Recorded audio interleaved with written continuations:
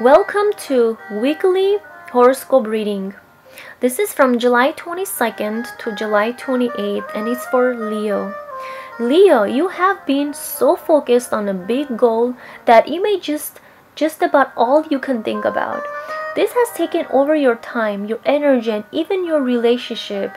It is as if you are living in the future and completely forgetting that the here and now is really all you have. Leo, you need to snap yourself back into reality this week. While it's a great thing to be in charge of where you are going, you have to remember that the present is where you need to reside, even while planning for the future.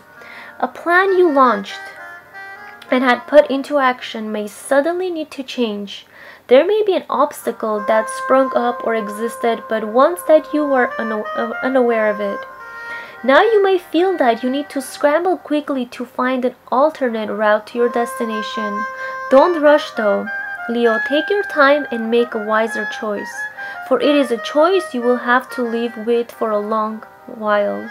A personal matter may come up late in the week that is perplexing. There is nothing wrong with reaching out to a confidant to get their feedback.